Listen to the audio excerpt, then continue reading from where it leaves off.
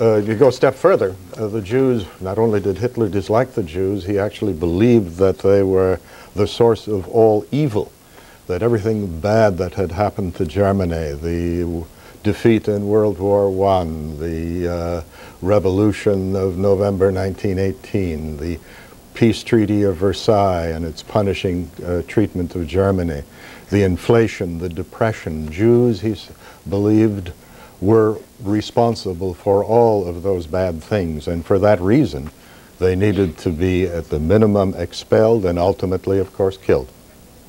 Okay, let's kind of make a segue to slavery. What do you guys know about slavery? Somebody raise their hand. What was slavery about? Yes, Brian. Well, it was when the Europeans came and they told the Africans that they were going somewhere that was like nice, but actually they were tricking them into making them do work for them. Okay. Did my panel hear that? Did everybody hear that? Basically, Brian said that Europeans came to Africans and said that they were going to take them somewhere nice, but they took them to a place where they were sold into slavery and they had to work hard and they were treated miserably. Dr. Crow, would you say that's a good summary? Well, that's a good start, certainly. There was a lot of jockeying for control of the slave trade in Africa, even by African tribes, so that a lot of slaves were really captives who were forced into slavery and then sold to European slave traders on the coast and then transported usually to the West Indies, sometimes directly to North America. And of course there's a tremendous number of slaves in South America as well. Dr. Williams, what would you add to that? What sort of treatment did the slaves face once they were brought to America in particular? Yeah, well, I think it's really important to track their treatment starting from the point of captivity in Africa. And I mean, their diets changed. Many, many people died on the way to the coast. And then, of course, there's the Middle Passage when thousands of now enslaved people would be packed into ships to be taken. As Dr. Crow said, most were taken to South America and the Caribbean, by far, more than 90%. And about 6% were taken to America, and about 2% to Europe. Treatment varied depending on where people lived. So people who worked on sugarcane plantations, for instance, in Jamaica, never reproduced themselves, which means that they never lived long enough really to produce enough children to replace them, which is sort of the normal course of events.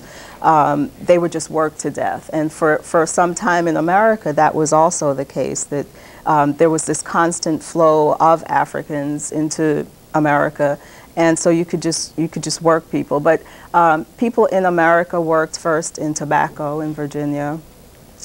So what Brian said about being forced to work, I think that's kind of the core of what slavery was about, that it was an economic institution first and foremost. People worked in tobacco, corn, cotton, rice, producing the products that would build the wealth of what became the United States. So Dante, given the fact that from what Dr. Williams said, there were 90% of slaves sent to the Caribbean and South America, why a documentary called Slavery: The Making of America? Well, in this series, one of the things that we wanted to do was to dispel and deconstruct many of the myths that are associated with slavery. Quite often, the common image of enslaved people is of Africans and African Americans in the cotton fields in the South. But the fact of the matter is that slavery did exist in the North. The fact of the matter is that many of the enslaved were not passive victims, but they were actually proactive freedom fighters. And another thing that we wanted to do with this series is to give viewers a full understanding of the strength, the humanity, and the dignity of enslaved people. Mm. And you said that many slaves were proactive freedom fighters. Absolutely. Why is that not really the depiction of slaves in general in America? Well, I think that one reason is because before this new scholarship, we had access to a lot of new scholarship from people like Peter Wood and Ira Berlin, and they were adventurous enough and had the courage to seek the information and tell the story of slavery from the point of view of the enslaved. And by telling it from that point of view, it changes the perception. Previously, much of the scholarship was based on records that might have been kept by the slave owner, records that might have been kept at the county courthouse or whatever, but it did not include the perspective of the enslaved. And this new scholarship allows us to do that. Right. Dr. Sloinus, any parallels between what Dante is saying and what actually happened in the Holocaust and at Auschwitz? Yes, indeed. Surprisingly enough, the same kind of myth is applied to the victimization of the Jews in the Holocaust. The myth being that Jews were led like lambs to the slaughter, not resisting at all. That's a picture that has now been pretty well punctured. We have all kinds of evidence of all kinds of resistance. One of the episodes, I forget which one, of the Auschwitz documentary, at least has a short segment on the uprising in the death camp at Sobibor. There was also an uprising in Treblinka. Sobibor and Treblinka were closed down after these kinds of uprisings. There's the extraordinary and heroic Warsaw Ghetto uprising of April 1943. There are many examples of Jewish partisans in the East, and so the question really is where were these myths born and what reason for that? That's a very difficult question. Mm-hmm. Mr. Hoffman, any comments on your part since you lived through it?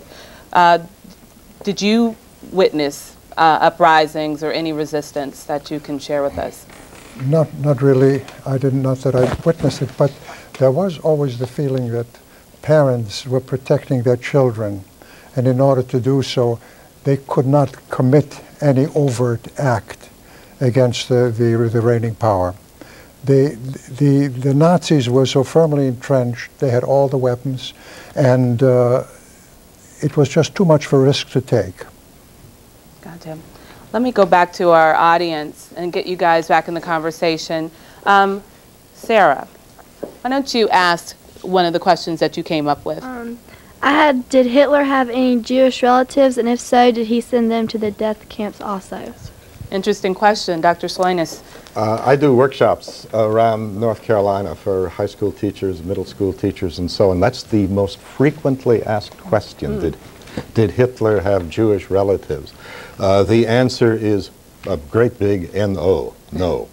It's another one of those, I wonder what the reason for that widespread belief is.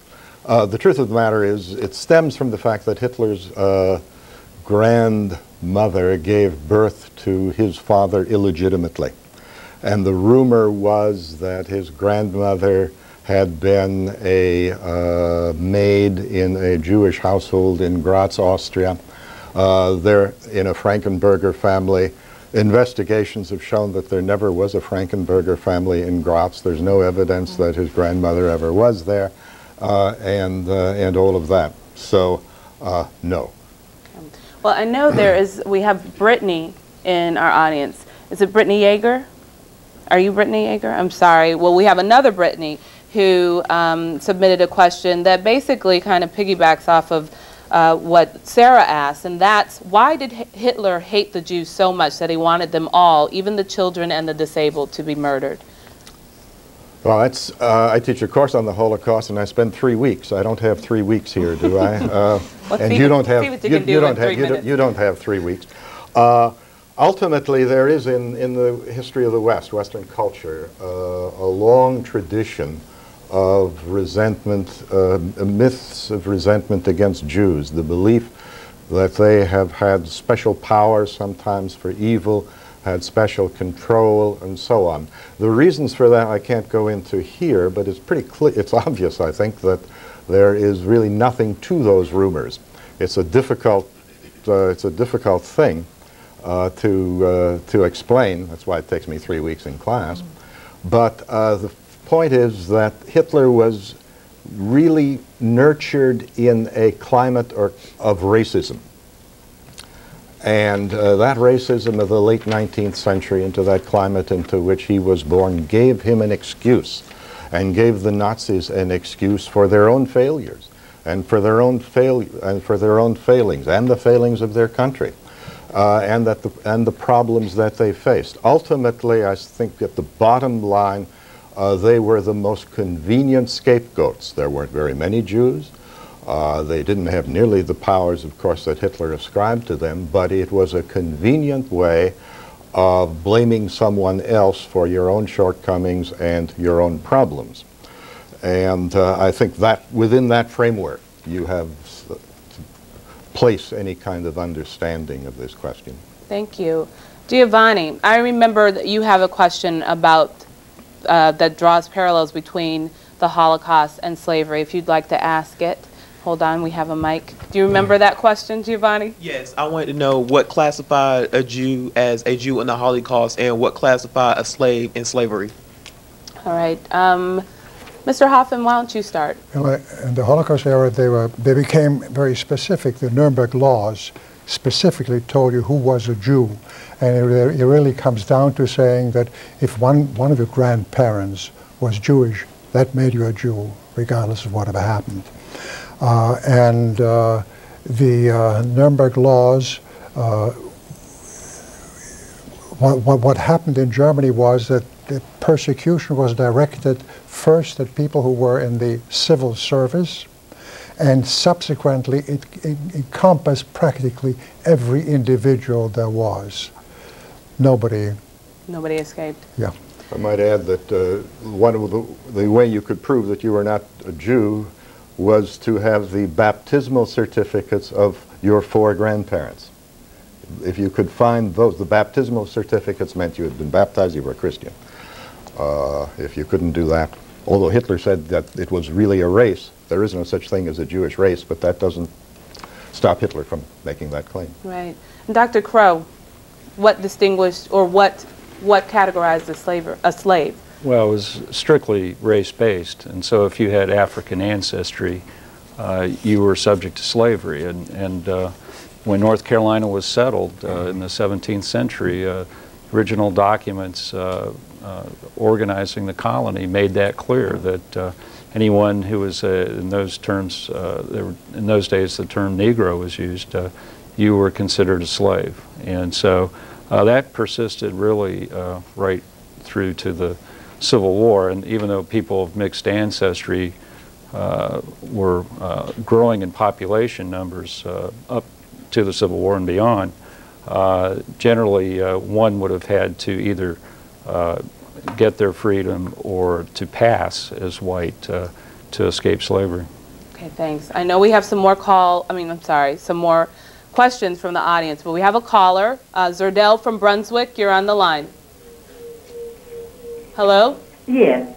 My question was, this is the 21st century, and the difference that I see between the Holocaust and slavery is that those people in slavery, which were African people, they're still being discriminated today in the 21st century. The Jews are not. And who knows who a Jew is this day and time in the 21st century? And no one has not explained to me why slavery occurred. Okay, thank you, caller, for your question. Dr. Williams, do you want to start off with us on that? Yeah, there are a couple of questions in there. I agree with her that African Americans do face a great deal of discrimination in this country, and I'll probably leave it to somebody with more specifics to talk about discrimination against Jews, not just in America but across the world. But I think one of the most dangerous things that happened during slavery in America was that racism grew up beside slavery. And I think race affected who would become enslaved in the very first place. And when Europeans went to Africa, they saw people who looked different from them. They didn't enslave other white people from anywhere else at that point in time.